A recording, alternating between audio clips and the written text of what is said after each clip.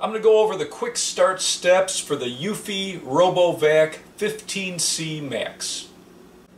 Turn the unit over and snap the two side brushes onto the RoboVac.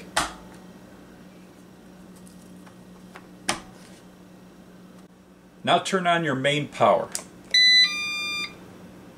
Remove any stickers and the foam blocks from the bumpers.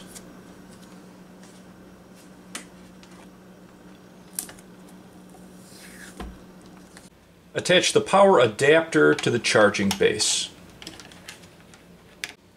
Put the charging base on the floor on a level surface and against a wall.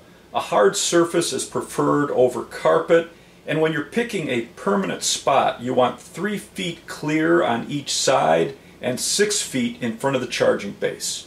Then plug in your charger. Always keep the charger plugged in so the RoboVac can find it, and fully charge the RoboVac before its first cleaning. Align the front contacts of the RoboVac to the charging pins, or press the button on the remote with the electric cord symbol and it will find the base.